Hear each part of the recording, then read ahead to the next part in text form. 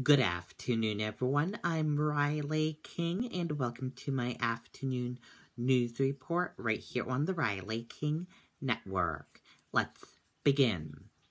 Woman accused of posting Facebook threats against New Hampshire judges.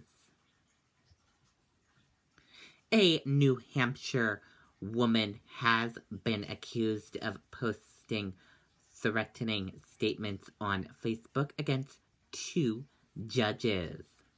A Rockingham County grand jury has indicted 50-year-old Janet Delfaco of Northwood, New Hampshire, on 4 charges of threatening a county circuit court judge and a superior court judge by posting statements threatening to harm them.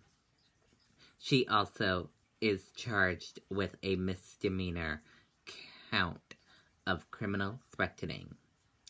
Delfaco, a nurse who has been in court dealing with custody and property matters involving her ex-husband, said Friday that she had posted a rant on Facebook and then took it down. She says she is planning to be represented by a public defender. Delfaco is scheduled to be arraigned February 2nd.